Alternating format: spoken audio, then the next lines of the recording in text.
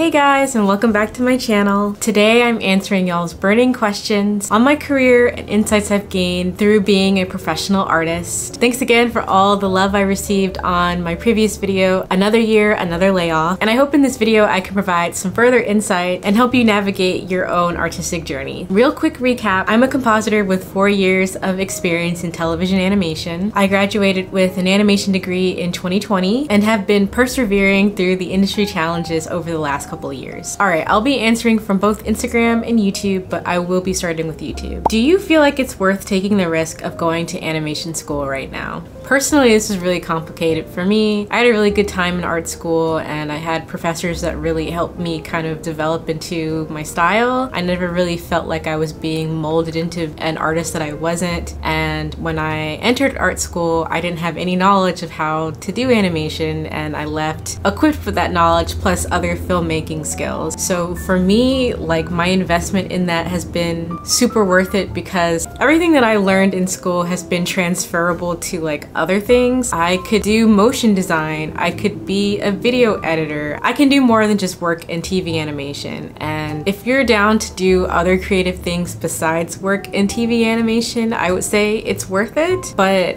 if you're going there with the pretense that this is the only thing that I want to do, because it's such a competitive field, I would just be wary of narrowing your scope of skills too much. I hope that makes sense. I'm only saying this because clearly right now we're going through like a drought of animation projects being greenlit. We're facing AI. There are a ton of other things I could personally be doing besides working in TV animation because of the skills that I developed in college. If you're okay with the idea of not using your degree in your field but being able to take advantage of the skills that you learned throughout college, then I would say yes, go for it.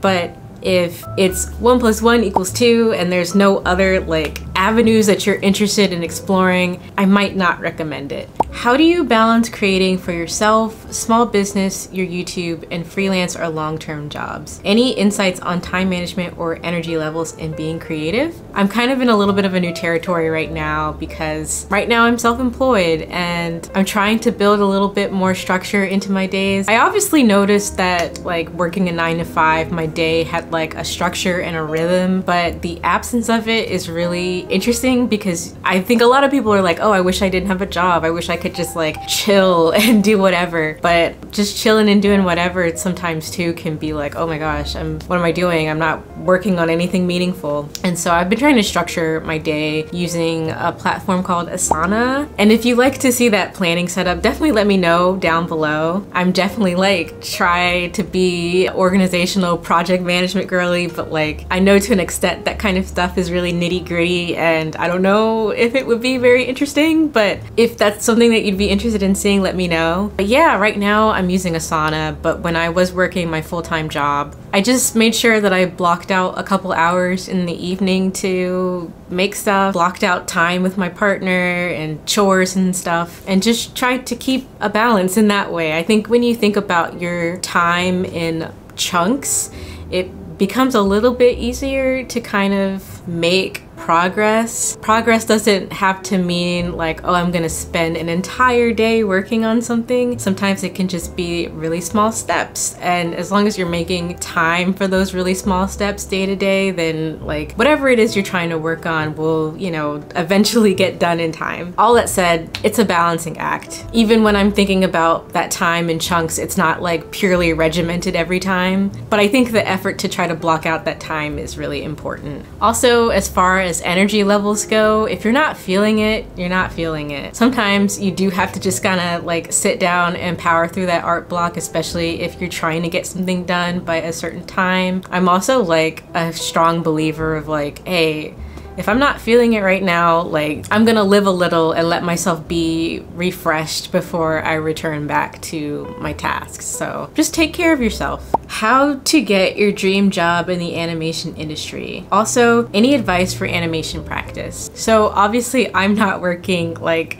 my dream job in animation. I don't know that I even have a dream job anymore. But, you know, if I was trying to work towards getting a particular role, here are a couple things that I would do. Finding work, especially in a creative industry, is all about connections. I feel like it's like 60% the people that you know and like 40% stellar portfolio. In trying to get your dream role, definitely be a part of the community that could make that happen for you. That means like getting on Twitter and engaging with other folks in animation. If you're interested in children's cartoons or adult animation, you know, being able to get connected with those folks in some way. Could be Twitter or LinkedIn, or showing up to mixers, or going to animation specific cons. It's so important to just meet other people that are working in the field that you're interested in being in, and not in an opportunistic way. I think that's big too, and I feel like artists have a sixth sense for when people are just trying to befriend them to get opportunity. The animation community is so small, and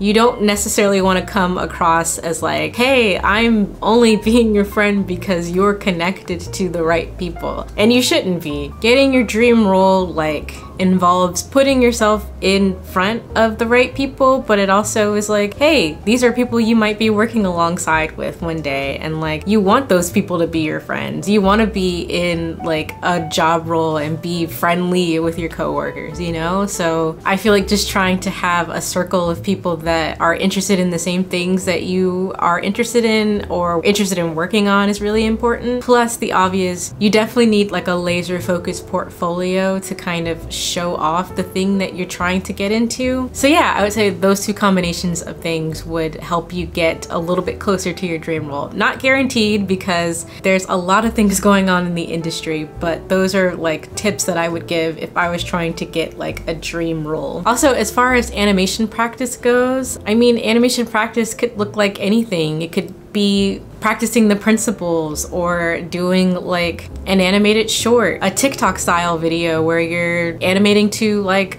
a popular sound. It could be making a film. I think there's nothing super specific that you would need to do. I think it's just do it. Practice in general will just take you far. Practice your principles and just animate as if you have your own cartoon, and you'll learn a lot that way. Have I come across animators using traditional methods of making animation with peg bars and animation paper? No, not in the US. I think a lot of paper animation is happening overseas. A lot of animation is outsourced out there, and many of the projects that I have personally worked on use industry standard software like Harmony. But I don't speak for all of animation. I am on the comp side. I'm past animation, post-production. It may take place more than I know, but I do know that a lot of traditional animation is outsourced. What's one thing you wish was common knowledge amongst people who have never animated or don't know much about animation? I feel like there's always that one thing every field wishes everyone knew. This one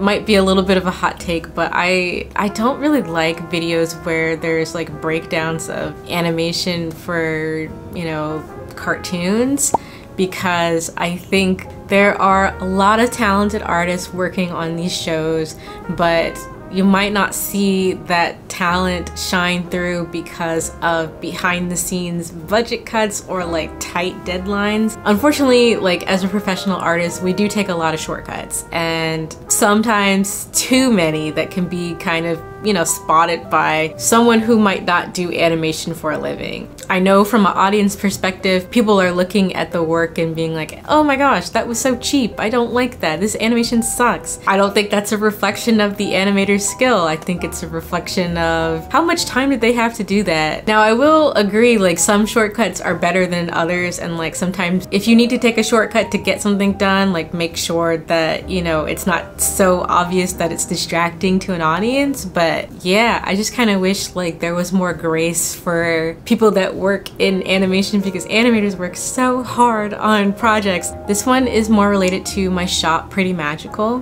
What's something you would have done differently starting your business? Also, any thoughts on Shopify and Etsy? I started my business in 2021, and I think like if I could go back in time, the biggest thing that I would have done differently was try to separate my personal finances and my business finances sooner, like having a business credit card or a business debit card to spend on products and, you know, general shop supplies, because it's such a pain during tax season to go through and like try to look at all of my expenses and categorize them as business or personal finances. So make sure you keep good books is all I'm saying. That's my advice, because otherwise come tax season, it just sucks. It really does just suck. Also, my thoughts on Shopify and Etsy. Very difficult question because I'm thinking about going back to Etsy right now. Although I've heard some kind of unsavory things about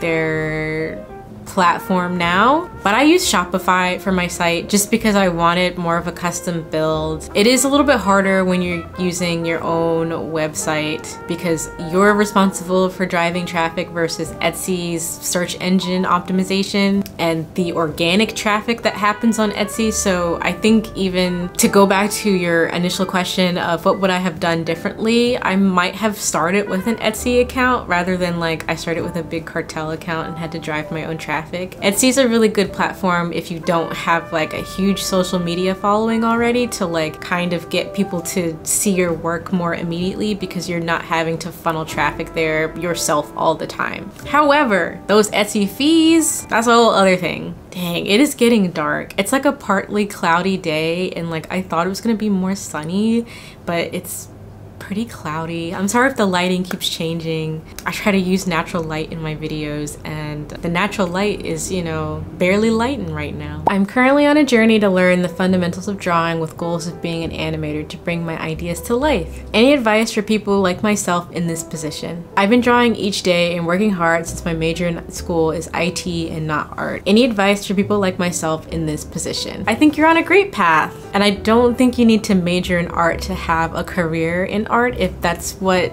you know, you're kind of getting at here. Being an artist is more about the practice rather than having the degree to back it up. I would say keep going with your goals. Having good drawing skills is definitely super important as an animator, and if you can incorporate small animations into your practice, that would, you know, help you reach your goals a little bit faster. Which actually kind of leads me into the next question. Do you have any book recommendations on animation and drawing in general? I would recommend The Animator's Survival Kit by Richard Williams. There is a ton of information in this book to help you figure out walk cycles, squash and stretch, really like a lot of the principles of animation. I reach for this book even to this day when I can't figure out how to animate something or just need a refresher on basic principles. What do you do to support yourself during your layoff seasons? I've actually never really had a layoff season before. This is my first time of like being unemployed for a really long time. For the last 4 years, I've been able to line up work pretty much like within weeks of me, you know, having my contracted end date. And so the longest that I've ever been without work has been 3 to 4 weeks. And during that time, you know, I'm usually relying on my savings. It's really important to save as a person working in the arts, or I've applied for unemployment, which I think is something that people should talk about a little bit more. Filing for unemployment post animation is a really regular and normal thing to do if you're working in the entertainment industry. Having a career in the arts means you need to be a little bit money conscious and like be prepared for the off chance of like a huge layoff season. So yeah, it's pretty much a non-negotiable that you need to be saving while you're employed full-time at your gig. You really never know how long your layoff season is going to last, and you just want to be prepared for that. Would love to learn about how you got your foot in the door and how you make a living.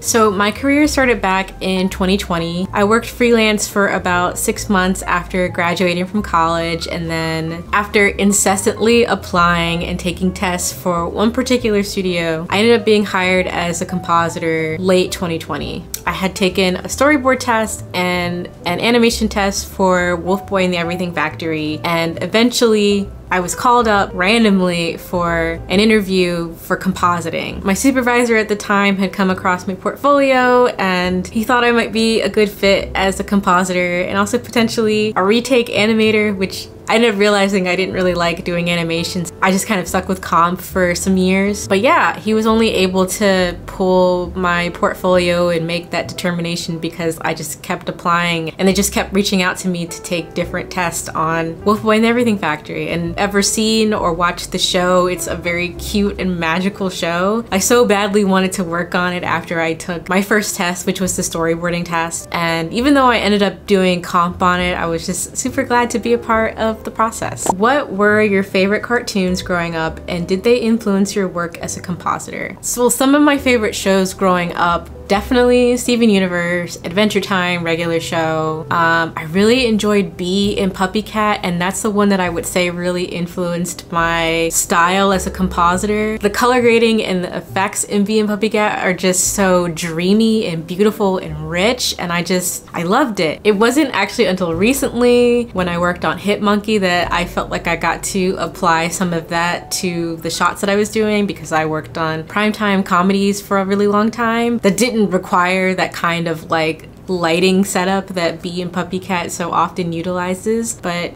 yeah, those are a couple cartoons that I grew up watching and really loved and feel like still influence my style today. Oh, and Gravity Falls too. I really liked Gravity Falls. I think that's it as far as questions go. I hope this kind of sheds some light on my career and my journey as an artist. If you liked this Q&A style video, I do have a Patreon that you can subscribe to where I do Q&A style podcasts, which of course will be linked down below. Patreon is a great way to support me as an artist if you enjoy my content and would love to see more in the future. But yeah, again, thank you guys for watching, and I hope to see y'all in the next video. Bye guys!